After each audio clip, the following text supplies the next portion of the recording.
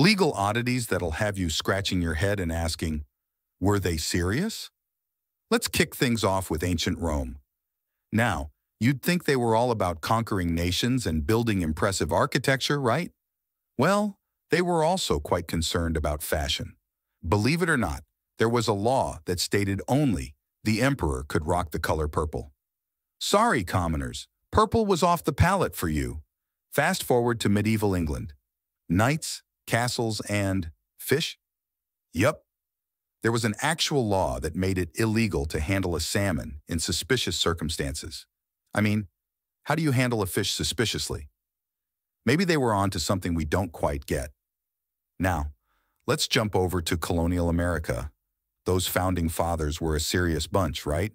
Well, apparently not serious enough about facial hair.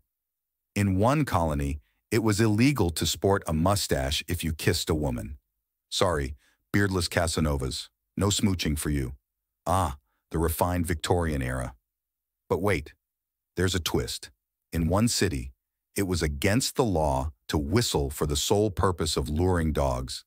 Imagine getting a ticket for trying to start a canine concert. Absurd, right? And there you have it, folks. A glimpse into the quirky side of history. Who knew our ancestors had such interesting legal priorities?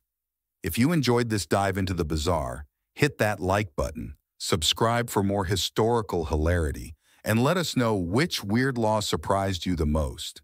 Until next time, stay curious and stay weird.